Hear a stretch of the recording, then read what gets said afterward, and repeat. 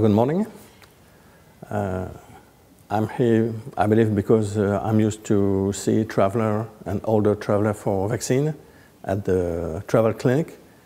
And so it would be interesting to discuss some problem we have. The first step, I think, is for such traveler to check the routine immunization is okay. Because a lot of them didn't have the booster. And so we have to check for tetanus, poliomyelitis, and difteria. And for some of them also pertussis, depending on the kind of travel they have to do. And so we have to be sure that immunization is right. Elder people travel more and more, and all over the world. And they will be encounter a lot of bacteria or virus or disease they're not used to see everywhere in France or in Europe where they are. So we have also to check and to explain them a lot of things about an environment which could be hostile regarding what they have every day. Some of other vaccines are very easy to propose them as typhoid fever or hepatitis because they are well tolerated and easy to administer.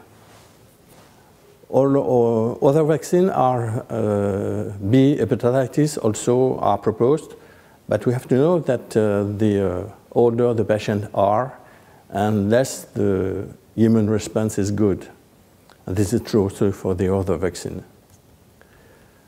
For other vaccine, as yellow fever, which could be administered for some countries, the difficulty is that after the age of 60 years old, the risk of side effects could be important, even though it's not very frequent, and we have to deal with the benefit balance. And if there is a contraindication of the vaccine, we have to counsel the patient not to travel to the destination or to change the destination if they can. Sometimes they cannot. So we have difficulties, and to explain them that there is a benefits-risk ratio which is not always favorable, and sometimes we do not vaccinate them.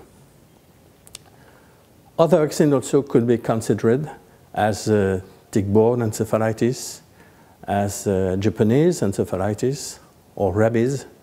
We must say that in elderly people, data are very scarce, and we have not a lot of information. And for example, the World Health Organization recommends the tick-borne encephalitis vaccine for all travelers who go in high-risk countries with the incidence in high.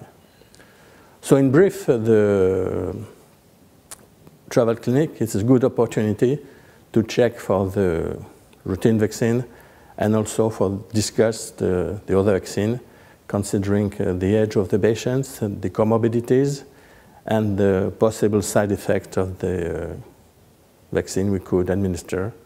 And as we say in medicine, primum not nocere.